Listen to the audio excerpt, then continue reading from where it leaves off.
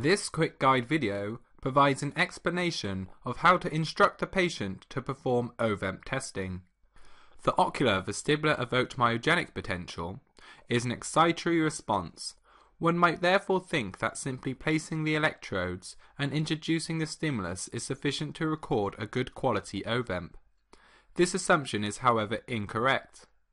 It has been reported by many studies that the oVEMP is modulated by gaze elevation, and therefore it is important to instruct the patient to gaze upwards during the test.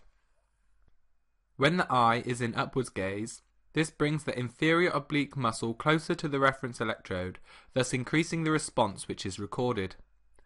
A recent study has shown that simply increasing the upward gaze from 30 to 35 degrees causes a considerable increase in the amplitude of the N1 response. Therefore, it is recommended to perform all oVEMP testing at 35 degrees upwards gaze. This is best achieved by having the patient seated or in a reclined position. Instruct the patient to maintain an upward gaze of 35 degrees for the duration which they hear the auditory stimulus.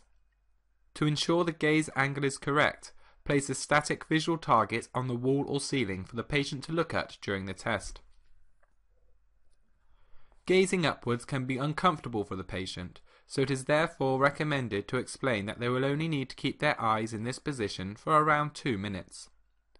When performing the test, it is important to run a maximum of 200 sweeps to ensure the test is quick to perform. Lastly, it is imperative to monitor the patient during the test and provide encouragement if you notice their gaze relaxing back to center gaze. This concludes this quick guide video on instructing the patient to perform oVEMPs.